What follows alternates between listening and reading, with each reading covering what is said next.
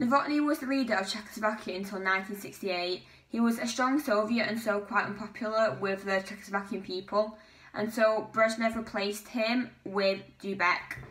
And he was still a loyal communist and was loyal to the Warsaw Pact. However, he wanted to change communism to make it more livable and more enjoyable for people. So, for example, he wanted the relaxation of censorship, which meant more freedom, including democracy for people. And he also wanted to reform the economy with something called market socialism, which basically took aspects of capitalism that made it successful. And he called this socialism with a human face.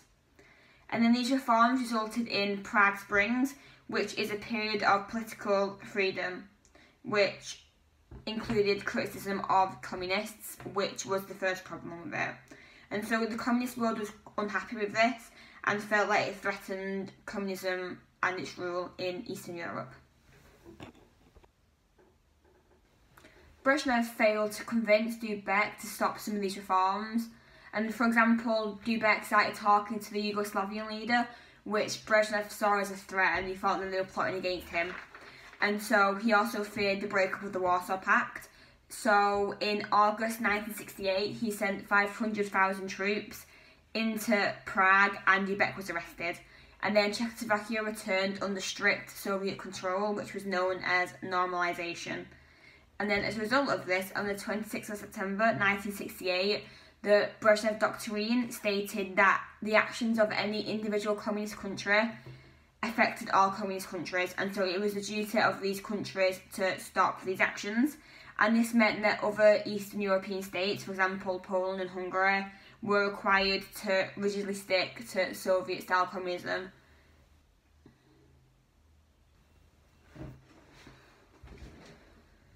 Dayton means the easing of hostility between countries, and this took place between 1969 and 1975 in regards to the Cold War, and we can look at reasons why this took place. So in America, Nixon was elected in 1968, and he wanted to take America out of the Cold War since it cost America billions, and also they lost 60,000 troops.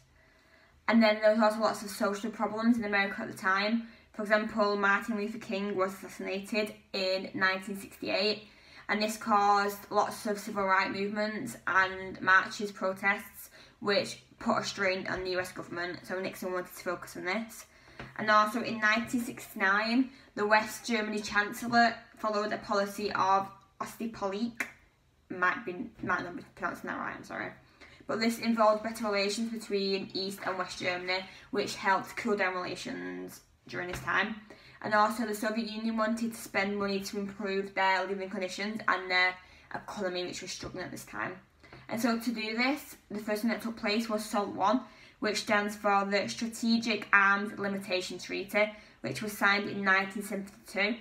And this meant no further production of strategic ballistic weapons, no increase in the number of intercontinental ballistic missiles, and no new nuclear missile launchers. So basically, this just slowed down the arms race and meant that neither side had a clear advantage, and it cooled down any risk of nuclear war, like what happened during the Cuban Missile Crisis.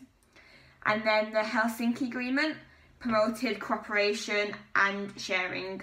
So, for example, trade cooperation, respecting human rights, for disputes to be settled peacefully. And this again was an attempt to try and cool down relations between both superpowers and the world in general, and it helped them form a stable relationship. And it influenced more Soviet Union and US cooperation. For example, the Apollo-Soyuz test project in 1975, which was a joint space mission. However, you have to bear in mind that the Soviet Union was still applying the Brezhnev Doctrine, which really did not promote human rights whatsoever.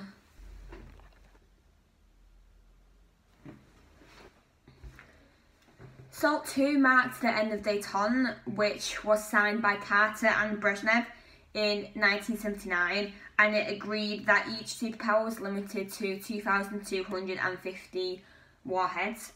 However, the USA and Soviet Union's relationship soared and went out of control, after the Soviet Union invaded Afghanistan in 1979, which I'll get to in a minute.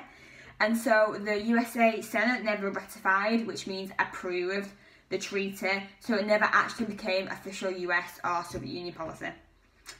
But still, SALT I was quite successful as it reduced the possibility of nuclear war and ensured neither side had first strike capacity, which basically meant they had the ability to destroy the other's nuclear weapons in one blow.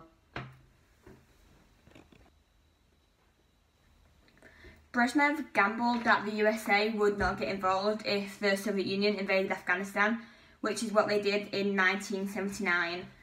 Because the Soviet Union saw Afghanistan in its sphere of influence, and so after the president was assassinated, the Soviet Union wanted to instill a communist government there.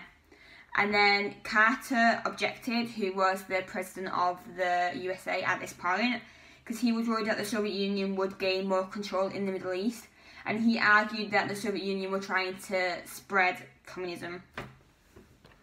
The Soviet invasion of Afghanistan marked the end of Dayton and the start of the Second Cold War. The Carter Doctrine in January 1980 imposed economic sanctions, so it meant the USA would not trade with the Soviet Union, and it also meant the USA would provide assistance to the Mujahideen, which were the resistant kind of army in Afghanistan who were opposed to the Soviet Union.